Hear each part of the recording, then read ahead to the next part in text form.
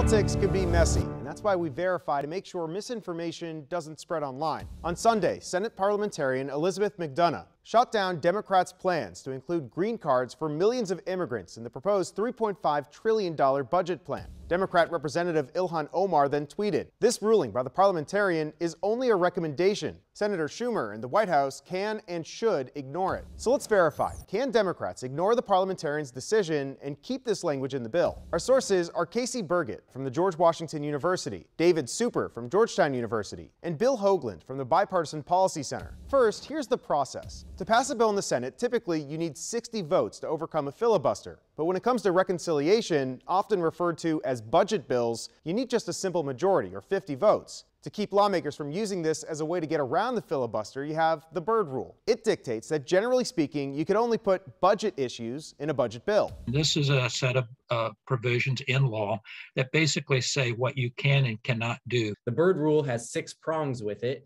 And if you ask 100 different experts, you're going to get about 99 different answers of what is applicable and how those 6 prongs are applied to any given piece of legislation. In the end, that decision goes to the Senate parliamentarian. The idea is you get a career expert who is not beholden to either party, and she will evaluate these matters and see whether they fit. They're kind of the umpire, the rule keeper. So can the Senate simply ignore the parliamentarian? Our sources say that the answer is yes, although this would be controversial. Our experts agree that with a 60-person vote, they could waive the point of order, essentially overruling the recommendation. So we could verify that yes, senators can choose to ignore the parliamentarian's recommendation, but our experts say it would not be an easy process. Meanwhile, there is one other way that the majority can push the policy through. The Senate Majority Leader could have the parliamentarian fired and replaced with someone else.